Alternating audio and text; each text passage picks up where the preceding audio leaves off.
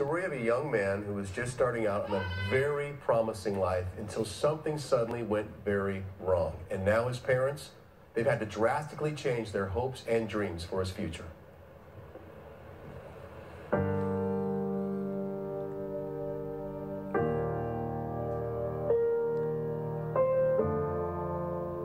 Andrew Ochoa, the kind of young man any parent would be proud of.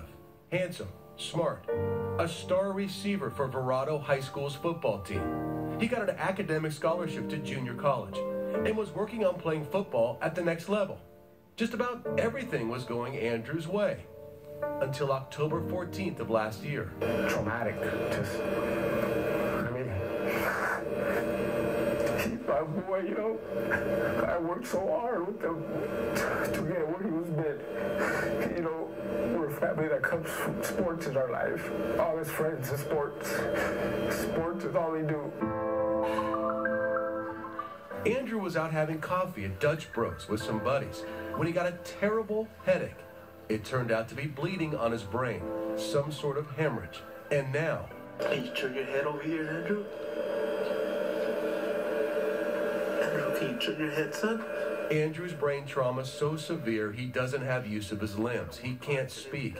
He needs constant care. Stretch out your fingers in your hand. Squeeze my hand, Andrew. Can you squeeze it? His parents' dreams for his future changed overnight. I'm a mom of 3 boys. They all were sports: baseball, football, hockey.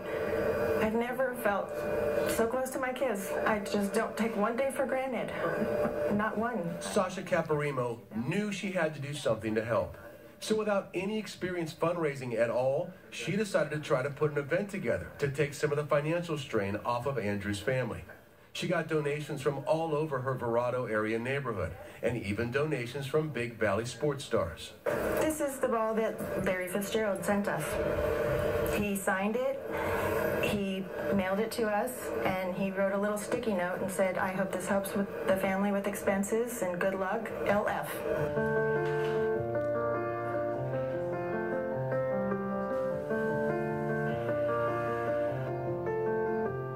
Andrew needs constant care like what he's getting now at the Care Meridian facility in Central Phoenix. His situation, a reminder to all of us that our lives and our futures can change in an instant. One of his friends who visits Andrew several times a week has learned a lesson of his own.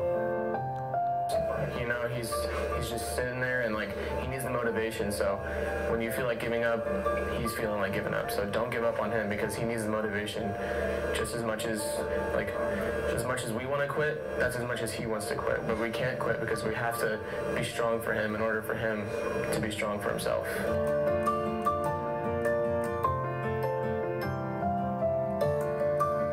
So just an amazing family. You know, and they're going through a lot. So if you would like to help them out and meet Andrew's family, there's the Andrew Ochoa Believe event. It's going to be held at Verado High School tomorrow. And we were out in Verado, and you know how those people are. You know, you're going to make me lose it, don't you? From 10 until 5, there will be food, raffles, auctions. So again, Verado High School from 10 until 5 tomorrow, and we will be right back. Encourage you to go out there.